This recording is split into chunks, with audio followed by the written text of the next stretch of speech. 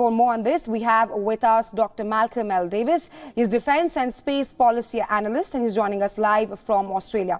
Thank you so much for joining us in WION, Professor. My pleasure. Now, Dr. Davis, it is indeed a historic day for Virgin Galactic, but experts are now citing concerns and talking about the potential risks of the mission. Talk to us more on that. Well, look, there's an old saying that is used repeatedly that space is hard, and I think that it's very true. We're talking about essentially the exploration of space, and in this case, the sending of tourists into space. Or non-trained astronauts into space. So it's doubly dangerous in that sense that, you know, space things can go wrong. We saw that with the Challenger shuttle disaster and then the Columbia shuttle disaster. And now we're talking about space tourists. So I think that these are the early steps in space tourism. It's akin to commercial aviation in, say, the 1920s.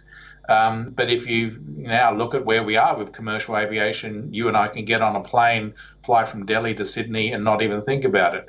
Think about where we will be in 50 or 60 years' time, and I think that's where we're headed. So we have to take these early steps. We have to take these risks and develop the technologies to get to that point whereby commercial spaceflight becomes a thing that no one really thinks about. They just do.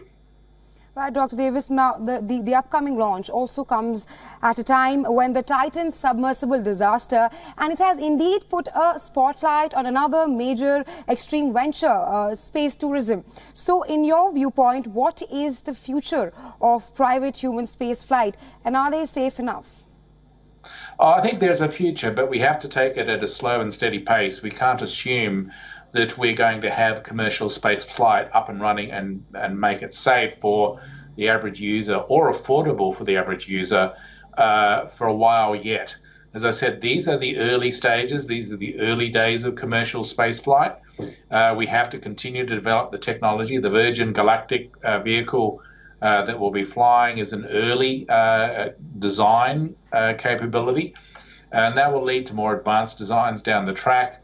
Already we're seeing the development of reusable rockets like SpaceX's Starship Super Heavy that ultimately could lead to much more large-scale space tourism in the future. But I think that, yes, there are risks. There will be losses of people in accidents. Right. But unless we continue to try, unless we continue to push that envelope, we'll never get to the point whereby we can get on a spacecraft that flies off under its own power like an airliner, flies into space, goes to a space station, or lands on the other side of the world in what's known as a suborbital hop after only 45 minutes.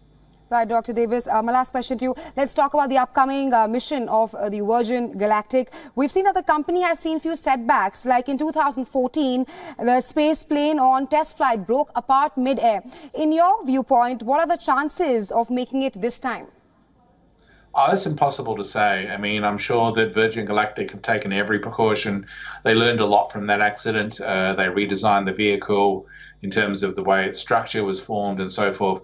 It's impossible to say how any space mission will go. You can have a satellite on a rocket on a launch pad and blast it off, and it can go horribly wrong, or it can get into orbit with no problems. It's just impossible to say. But I think that, as I said at the beginning of my analysis, you've just got to keep on trying, because you learn through trying, and we'll never have commercial spaceflight unless we continue to try.